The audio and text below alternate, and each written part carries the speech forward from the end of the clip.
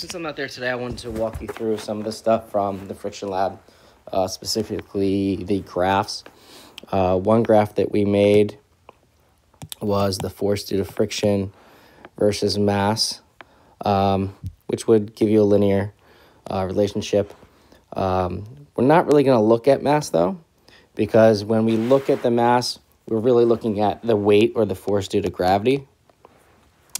That the block is being pulled down with, which in turn is the normal force that the table was pushing back. So that's really what we're looking at, is the interaction between the bottom of the block and the surface that it's resting on.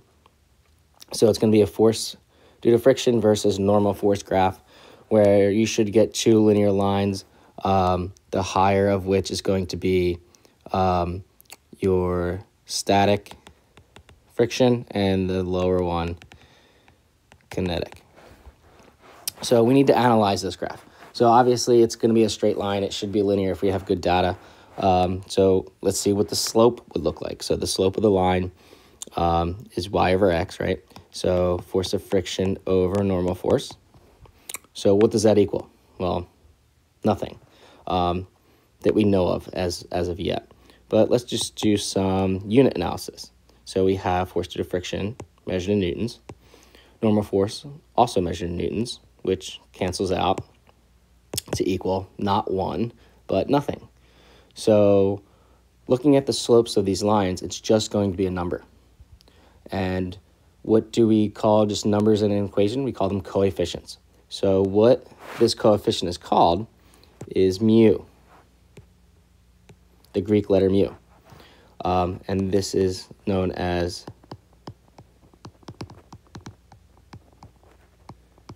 the coefficient of friction, which again is just a number which you can kind of relate it to be what percentage of your force is going to be lost due to friction, the force that you're trying to move the object with, potentially. So that's what I'm looking for you to make a statement about the force of friction versus normal force graph. Now, the next graph that we did was force of friction on the surface type. I'm sorry, let's do surface area. Which you should have a linear graph, a scatter plot with a best fit line.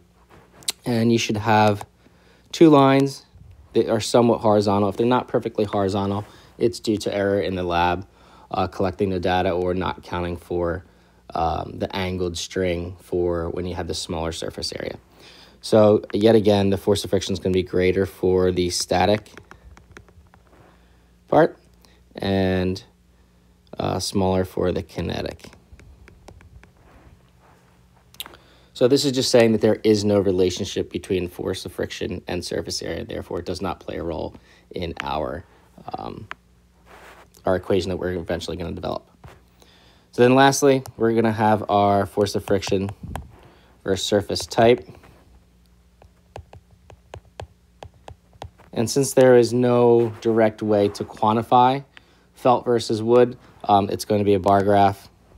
However you like to make it, if you want to have them overlay each other or have them side by side, where the larger ones would be the static and the smaller ones would be the kinetic, where one might be the felt and the other one would be the wood. And you can organize that however you like. So lastly, let's go back and summarize the lab. So obviously the surface type is going to impact the force of friction. But at the end of the day, it was only the normal force. So if we analyze this like we did other labs, we're trying to develop an equation. So we're looking at a linear type situation. So it's y equals mx plus b. And there would be no b in this case, because if there is no normal force, there's going to be no friction because they need to be in contact. So whereas y will be the force due to friction, and being the slope, which we mentioned was called mu, the coefficient of friction, and our x-axis is measuring the normal force. And this is y, this was a fun lab. All right, so you can submit the lab hopefully by next class, and any questions, please let me know.